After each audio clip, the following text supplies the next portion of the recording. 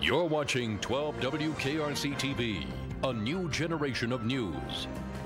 This is 12 Newsmakers. Good morning and welcome to Newsmakers. For the last 6 years, my custom has been to invite the mayor of the city of Cincinnati to join me on a Sunday close to the end of the year to talk about the big picture. Being a creature of habit and combined with the rush of real issues and news in the last few weeks, I've invited Charlie Luken, the mayor of Cincinnati, to join me this morning. Charlie, welcome to Newsmakers. Welcome back to Newsmakers. Yeah, thank you very much. And happy holidays. Same to you. Rather than plunge right into where we're headed, let's just, as you look at 2002, what is it that you feel best about in terms of the city? 2002 was a year of setting foundations. I mean, we got a new city manager, a new method of city council.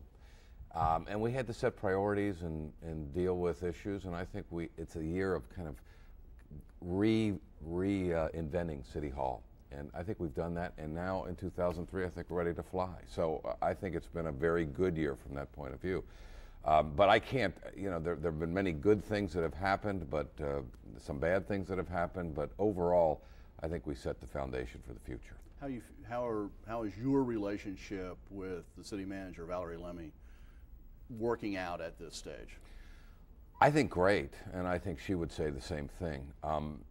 This system, like any system, Dan, is a creature of personalities, and Valerie and I fortunately get along very well, and we work together. And the charter, as you know, is a little ambiguous about how it works. The good news is that she and I just kind of share responsibilities and aren't too worried about the technical points in the law. So it has worked very well from our point of view. What in 2002 has been most disappointing for you? Crime. There's just no question that the crime problem in the city has continued to have a serious impact on our neighborhoods. And it's a phenom all over the country. I mean, if you've seen, the gangs in LA are back stronger than ever, and there's murders in Oakland and Pittsburgh, et cetera. But for Cincinnati's point of view, we've always prided ourselves on being one of the safest cities in America. I think we still have the opportunity to return to that. But crime has been my number one disappointment, and been the number one thing that has made progress in our community difficult. And the budget calls for the addition of 75 new police officers, and I had John Cranley and Mike DeWine last week, Pat DeWine, pardon me, talking about the budget, and we talked about this in some depth. I mean, there's the 75 new police. What else besides police has to happen for this community to get a handle on crime? A couple of things. First of all, the communities, where the communities have responded and worked with police, the problem is not nearly so bad. For example, in Madisonville, and Madisonville's seen its share of difficulty over the years, but they have this partnership with the officers in District 2. Violent crime is down 12%. Evanston, same kind of thing. But the model is the police, the citizens on patrol, working with the police, identifying problems and working together to solve them. We don't have that model working all over the city. That's supposed to be what our collaborative agreement is all about. 2003, again, has set the foundation. 2002, 2003, we're ready to go. How many neighborhoods is that sort of model working in now? Actually, it's working in District 2 the best. There's seeds of it in Price Hill and Pleasant Ridge and other places, but Evanston and Madisonville, because of the weed and seed money, is done the best. Will 2003, is there the money there to expand that significantly? There is, but it's not only a question of money, Dan. It's just a question of citizens on patrol and getting people out and getting them energized to getting them participate. Organized. Yeah, and crime goes, there are blips over the years, you know, and it's hard to identify this. If we do this, crime's going to go down.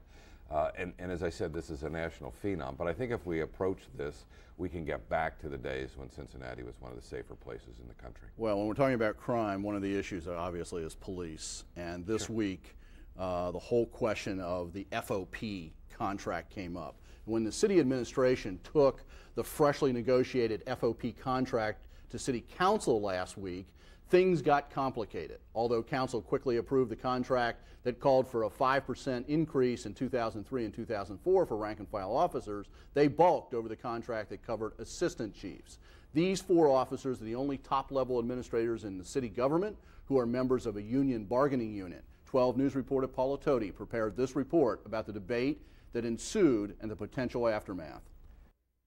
I think it's a sad day for the Cincinnati Police Division. I think it's a very sad day for the city.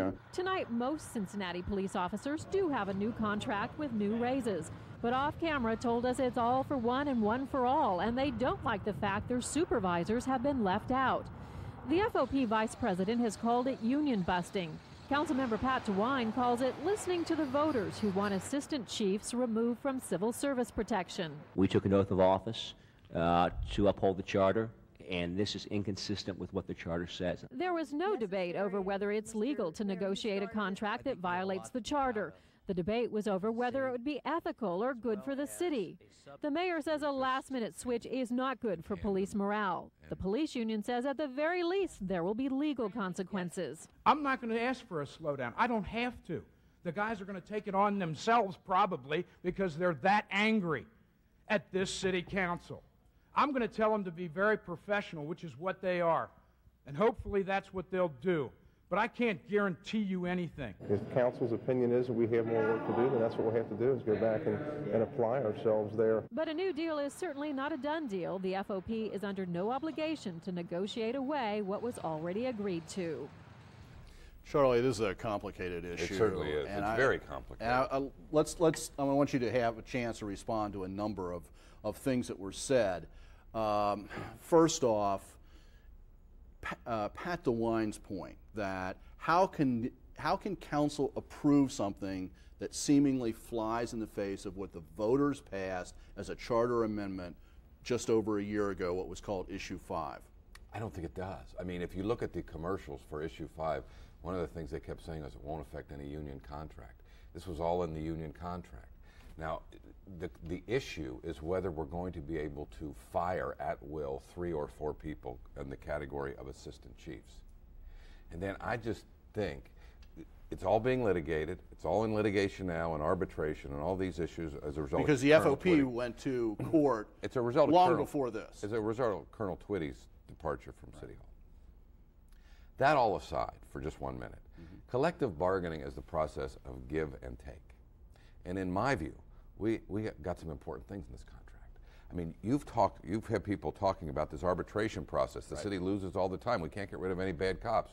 We have a new system. The FOP agreed to help us deal with that issue. How did they do that? What's new about the system? We have 6 arbitrators, half from the city, half from outside the city. We are allowed to engage in discovery so we don't get surprised on the day of the arbitration. We think with this new panel, we won't get blindsided so often. We'll be able to prepare better, have a better interaction.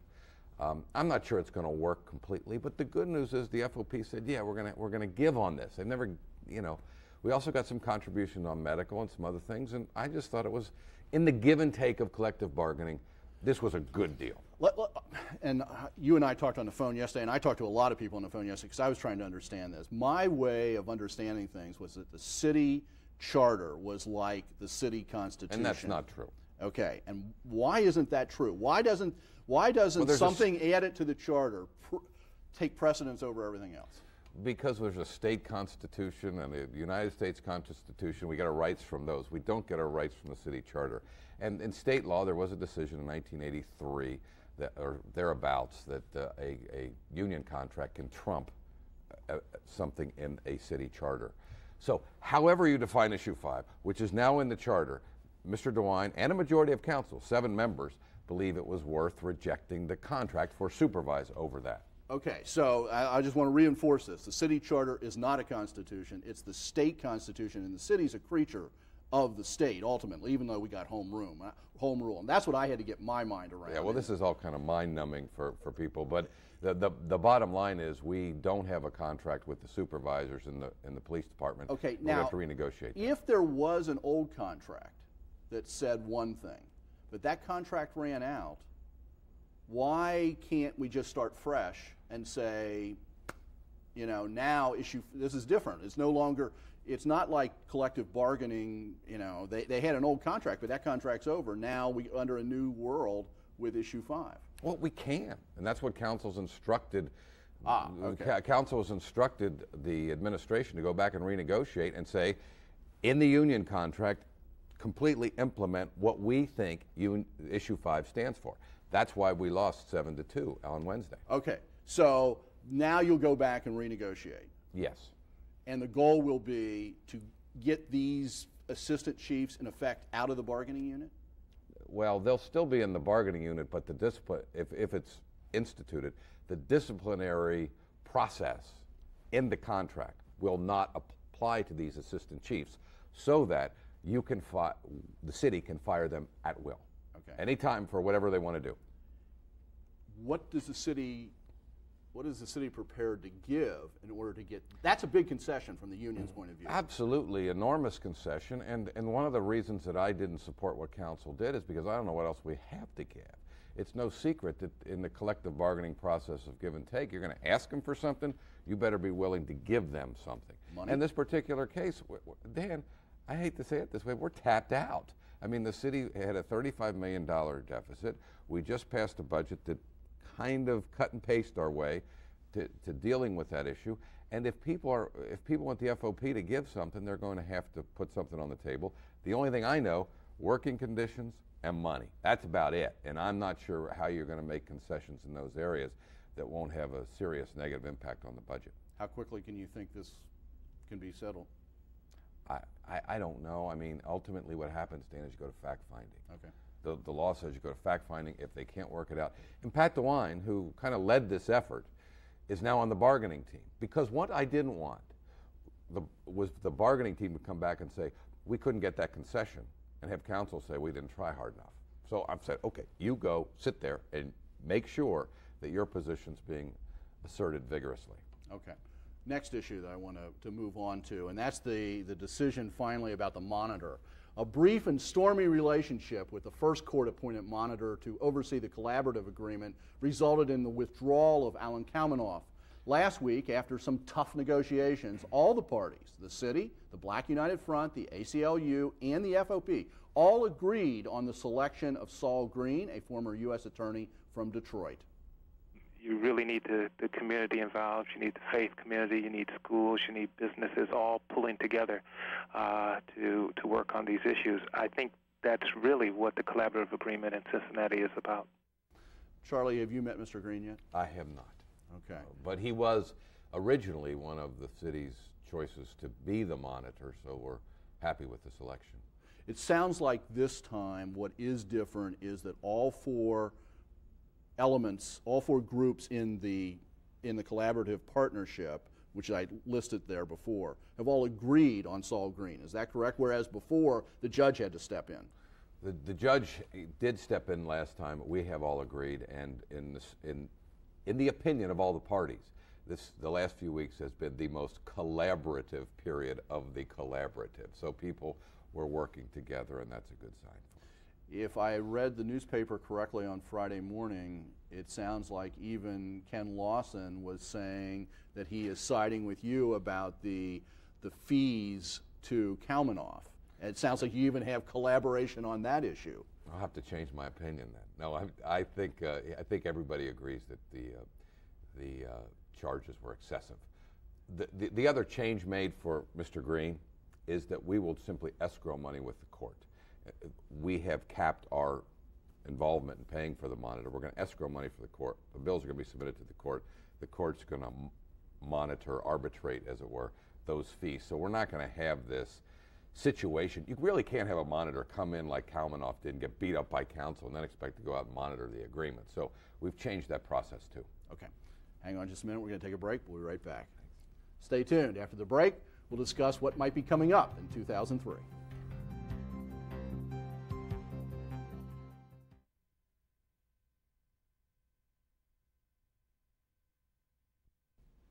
Welcome back.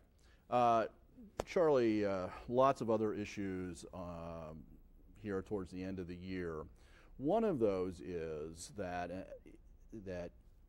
you have made an appointment to the SORTA board, or recommend it to the SORTA board. You have recommended the appointment of your father. Correct. Tom Luken, former congressman, former mayor, former councilman, former everything in this city, to be a member of the SORTA board. Sent that over to the county commission, who makes the, well, actually, and it hasn't been voted on. No, but there was something in the middle. Council approved it 9-0. Okay. So council approves it 9-0. Our agreement with the county says that the city will recommend 4 appointments, and the county shall confirm those 4. 4 appointments to a 9-member Correct. board. Okay. Now, I've never really heard whether the county commissioners object to the appointment of my father. They have taken the position and asked the prosecutor for an opinion as to whether our 4 are simply recommendations or whether they have to confirm our appointments. The implication, of course, is that they do not want to confirm my father. So that's where we are.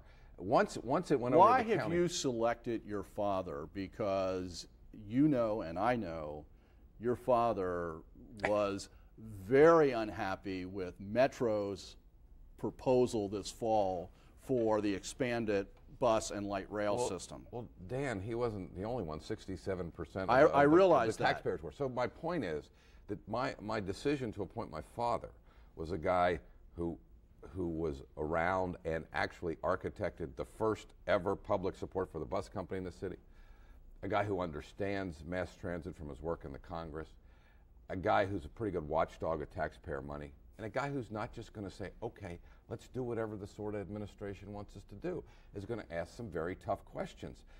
This Metro Moves plan, this light rail plan, was defeated by almost 2/3 of the voters. So it was time to get some different thought on the board. That was my thinking. Okay. Play devil's advocate. We also know that your father can be as aggressive as any person I've ever met, even with his friends, and even his children. And his children, okay, and his employees. And some people would say, I'll just be blunt, some people would say that you made this appointment to punish Metro for even putting that on the ballot. I've learned not to respond to some people, but the fact is that the SORTA board has got to take a new direction, be more inclusive in their thought process, and we need. You also remember that during the campaign, I thought they were wasting taxpayer money with these commercials that I thought should not be funded with taxpayer money. I mean, there is no one on that board right now that is challenging on a regular basis what's going on there. Now, my father is tough. My response to that, good. He's one of 9 members. I mean, the notion that one member out of 9 is going to control that board everybody seems to cower. And from my point of view, we need some good thought. We need some different approaches. And, this is a guy that's got a better resume in terms of the city than anybody I know, and he knows the city. So let him serve to a non-compensated board in the best interest of the city. John Cranley sent a letter on Tuesday to county commissioners saying, approve Tom Luken and our other recommendations, or we may not fund Metro beyond 1 more month. No, that's not. I wasn't involved, and frankly, I'm not sure it was the wisest decision. But what he said was, under no circumstances will we interrupt bus service. What I think he talked about at council, and I have never seen the letter, what he talked about at council was, we won't let SORTA run the buses. We will get another entity, because it is all city taxes that goes for the local match of the public transit. So the threat is in this letter that you would pull the 0.3% city earnings tax that funds the bus system from SORTA and give that to some other entity. That is the threat. I've never seen the letter, and not sure that's the best strategy. My attitude is let's all kind of take a deep breath. Let's let the lawyers from the prosecutor's office respond, talk to our lawyers, see what they say, and take this one step at a time. I'm not interested in the demise of SORTA. I'm not interested in pulling funding. I do think the city should have 4 appointments, as we've had for decades, to the SORTA board. Is there any real threat that the Metro service will be disrupted? Not while I'm mayor, no. I mean, you know, look, this is a game that's inside baseball. The only thing that the guy that or woman that rides the bus knows is the bus there on time. And I am unwilling, and I think everybody's unwilling, to have that person's ride on the bus interrupted by this squabble between the city and the county. Yeah, and you know, it's inside baseball, but it's this continuing city-county business. It's been going on for 2 or 3 months. And I have to say one other thing, and that is that I was surprised by it all. I mean, I knew that there would be some eyebrows raised when I appointed my father, but I never thought it was even an issue whether the city had 4 appointments. We've been doing it for decades. It's always just been a matter of form, and it's always just happened. Okay. One of the proposals that has come to council, and I don't think you've had a chance to, I know you haven't had a chance to respond to it, is a proposal out of the Chamber of Commerce for a joint committee on technology and innovation and commercialization with the county to try to, you know, jumpstart technology in this region, not just in the city, but in this region. And I'm on the board of that group. Jonathan Hollifield, and Jonathan's a good friend and has sent this to me. And what's your reaction to that? I think it's great. Technology, is evidenced by the NASDAQ, hasn't exactly taken off the way it did a few years ago. But I still think that the future of employment and job growth is going to be in technology-related fields. So I think it's a good partnership, and I think we should do it. The only question I have, Dan, is the same question I have about a lot of these things: how much? And you know, what's the city's cash involvement going to be? But I'm on the board. He's talked to me about it, and Jonathan Hollifield, as you know, is a guy that's going to go get them. So I think we're former running back with the Bengals. For people who don't remember, he's a very big guy. That's right. So I'll do very what he impressive. Says. Yeah. So you this whole area of economic development, one of the other things that's in the budget, and you commented on in the last couple of weeks, is the importance of arts and culture institutions. Right. Is this you are now the mayor and have a chance to, in a new way, or is this a new insight for you? I mean, arts? The importance of the arts economically to the city, because I think that's what's been stressed. I mean, actually, it's not a new insight, but I have to say that it's important. It was heightened during the campaign. I ran against Curtis Fuller, and Curtis had a platform about this. We began to dialogue about it, and now the city, as a result of the budget that I just submitted, is much more involved in the success of arts organizations. We are providing funding for large and small arts organizations. And when you look at a neighborhood like Over the Rhine, Dan, let's just say that we can get that art academy. They want to move down to Over the Rhine. Let's say you get 220, 300 artists working there. Most of them are going to want to live there. The opportunity for the arts to revive neighborhoods, to provide economic development, to continue to bring people downtown. I mean, think about it. Everybody talks about Newport or Covington or wherever it might be. The arts are within a few blocks of where we are. They're not going anywhere. They are distinctly Cincinnati, city of Cincinnati, and they are a tremendous economic development tool. And the good news is the foundation's so strong. I mean, we have arts organizations, and this is not a matter of opinion. We have arts organizations that are way better than Indianapolis, Columbus, Cleveland, you name it, any city our size. So we have the foundation to really make this work for the city. You know, one of the things coming out of that world, that's the world I've always worked in. You know, this city has always been way behind in terms of its public support for the arts, and what you did in this budget is a significant break, and I think people need to understand that this is an investment in a way that the city has never invested before. It is an investment of a magnitude we've never made before.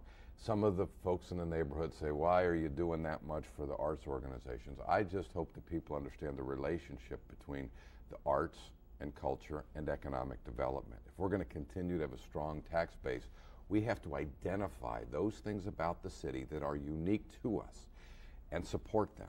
The arts brings more people downtown than all the sports events. Well, Charlie, thank you very much. Have a good holiday. Thanks. Good 2003. I think 2003 is going to be terrific for us. Okay, and hope to see you back here Thanks, a lot. Happy holiday. Okay. Thank you for making Newsmakers a part of your Sunday morning. Join us next week, and we'll focus on the constitutional crisis facing the Ohio funding of public schools. But have a good holiday this week, and see you then.